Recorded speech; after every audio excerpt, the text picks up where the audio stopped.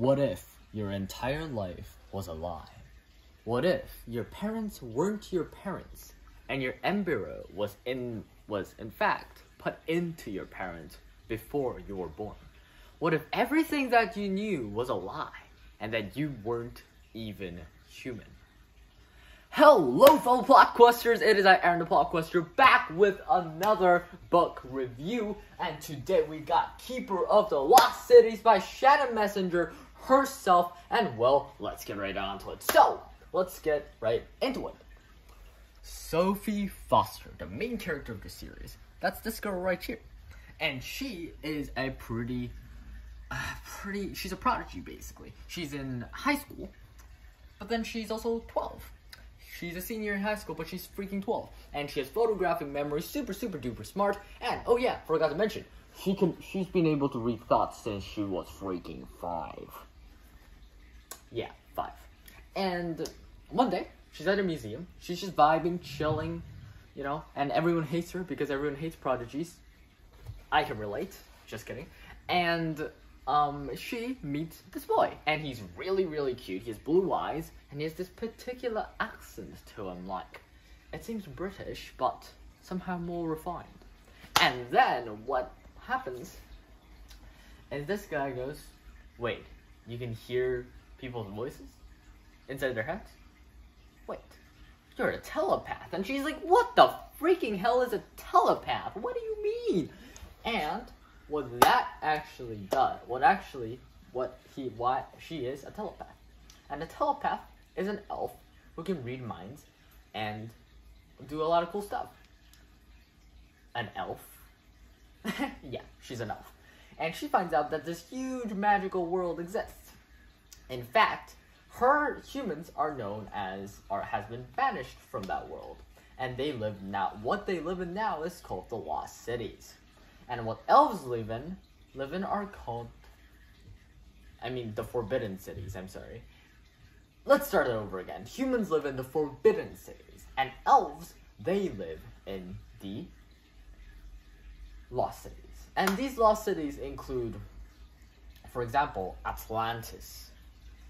Humans used to live there. Elves sunk it because humans sort of forgot the pact.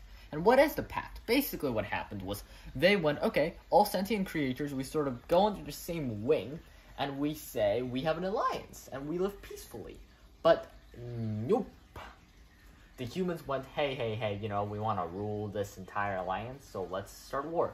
And the elves didn't like that, obviously, and they banished all of them, erased their memories, and all the myth that these humans, us humans, talk about is actually from the elves and the magical creatures that used to be on this planet with the elves. Which I believe is a pretty cool concept. It's just pretty cool. It just pushes me right in. And Sophie Foster, she is an elf as well, a lost child.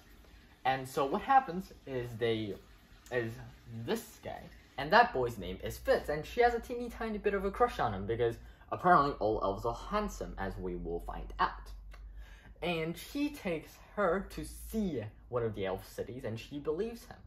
And then right after that, she takes her into the elf world, and there she meets his dad, who is Alvin.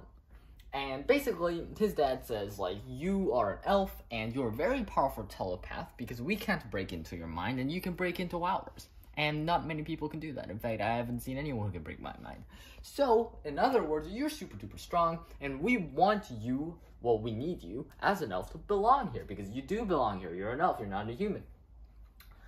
And so she meets a lot of cool people, and basically, she decides to stay with the elves. More like the elves are like, you need to, because, like, you're not human, so you shouldn't be in the human world, like, bruh, no.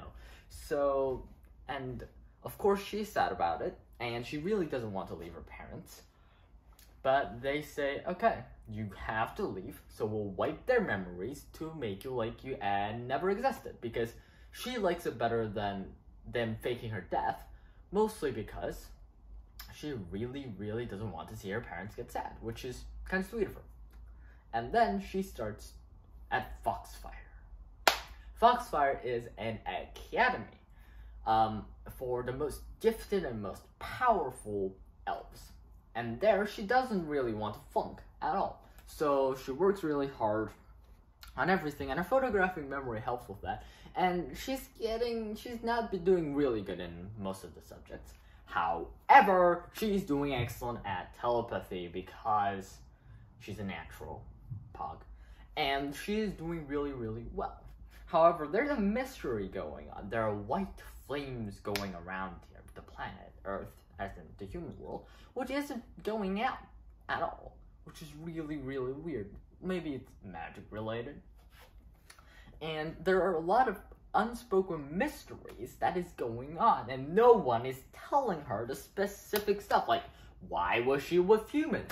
Why is her memory jumbled? What is going on? No one tells her anything. However, while that mystery is going on, she's having an excellent school life. She has made some friends. And these friends are Fitz, who, she rescued her, got her out of the human world. And Dex, who she met at a pharmacy that his dad operates, that is super nice to her because he obviously has a crush on her. Come on, seriously, guys. And then we've got Bianca, or something like that. I think it's Bianca. I actually read it as Bianca for the first half of the book, then I realized there was no C because I'm an awesome guy. And Bianca, who is Fizz's sister, and Marilla, who is this super sassy girl who rescued her from the first day when she was actually alone and no one was really talking to her. So in other words, things are pretty good. And meanwhile, she's slowly catching up with all the lessons, even the subjects that she absolutely suck at, also known as alchemy, and she's doing really well in general.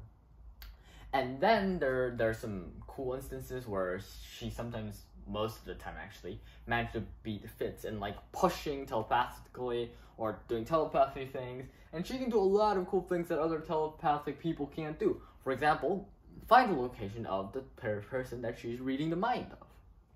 Block people out. Her impregnable mind, because no one can look into her head. And she can literally do a lot of cool stuff, which is really cool. And she's slowly getting suspicious of, everyone, because she's getting freaking letters with mysterious things written in her locker, and no one's telling her anything about her actual birth, and she doesn't know what is going on, and we don't know what's going on at all. And what is she supposed to do? No one's telling her anything, and if she tries to investigate on her own, it's probably gonna be illegal.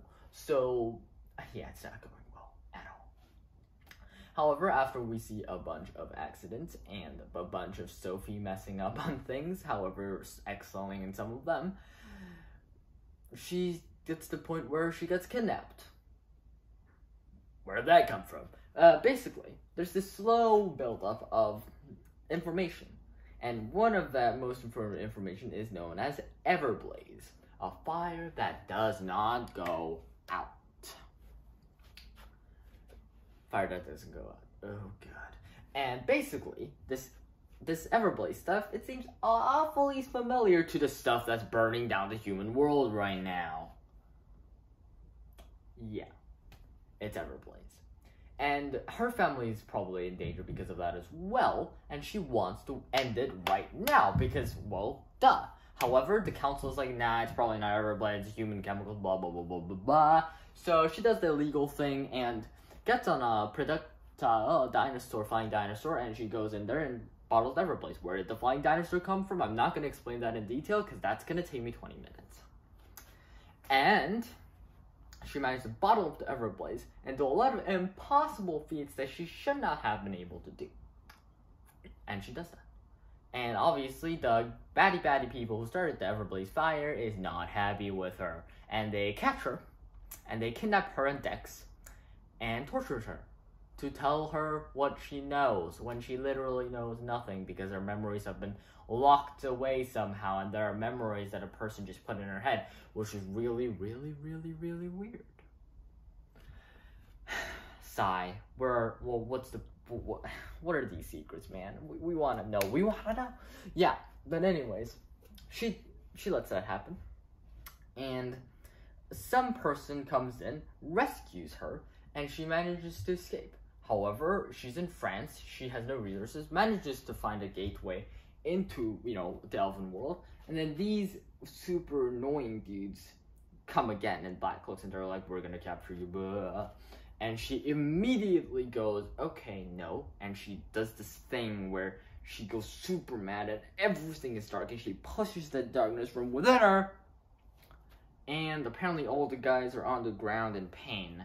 Apparently she's an inflictor as well, which is another type of elven special ability, where you can inflict pain or any sort of emotion to another person. It's pretty cool. It's pretty cool. Yeah. So, in other words, we have she managed to escape, and she also managed to light jump, this thing that elves can do that she doesn't not really know very well to do until then. And she was also half dead and super tired from being tortured and gagged and tired like a week. And she managed to do all these things and managed to escape, and also send a telepathy message from across the world to Fitz, and Fitz tells her, manages to find her, rescues her, and she comes back to life. And then everything's okay, and her like stuff and all her wrongdoings have been completely forgiven, and it's all cool. Now, a couple of things. I want to say that this book is structured extremely similarly with Harry Potter. That's one thing that I really did notice.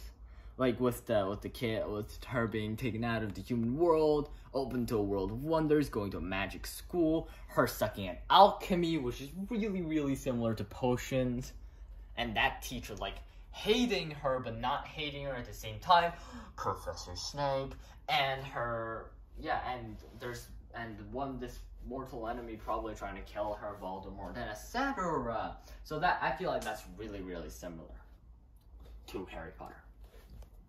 And I feel like that's really similar to Harry Potter. And the end is extremely similar as well, because Harry, he sort of like breaks a huge rule into going in like the Forbidden Room, and she broke a law to save lives, and Harry broke a law to save the Philosopher's Stone. And they both got basically punished, but not punished, because they were like, okay, we'll write that you did a crime, but we'll say crime resolved underneath it, and you did our judgment because you found out a little terrorist group that we didn't really know about until now, and you solved you basically uncovered a lot of our problems, which is pretty cool. So we're gonna sort of do good thing, bad thing, and then only good thing left. Is that fine with you? And she was like, yeah, duh. And meanwhile, Harry Potter, Dumbledore was like, okay, minus pretty much everything of Gryffindor's plans and everyone's like, no. And then she's like, okay, so for Ron, I'll give you like, I don't remember specific points, but it was something like, for a skill in chess, I'll give you like 400 points. For Harry Potter, for his bravery, I'll give you like 1,000 points. And then suddenly Gryffindor won. And it's very similar to what happened in this book. So I can draw a lot of parallels between this book and this book. That's something I wanted to say. However, I want to make sure that I'm saying this. There's a distinct difference in concept and ideas, and the plot is way different and a lot more mysterious with secrets. However, it still has that childish, Christmassy, wonderful feeling that I want from a fantasy book. Oh, I also want to mention, the beginning of the book is really similar to Percy Jackson 1. I'm just saying.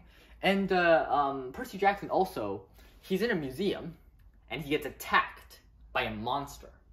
And his teacher gives him a pen, and when he uncaps that pen, it turns into a sword.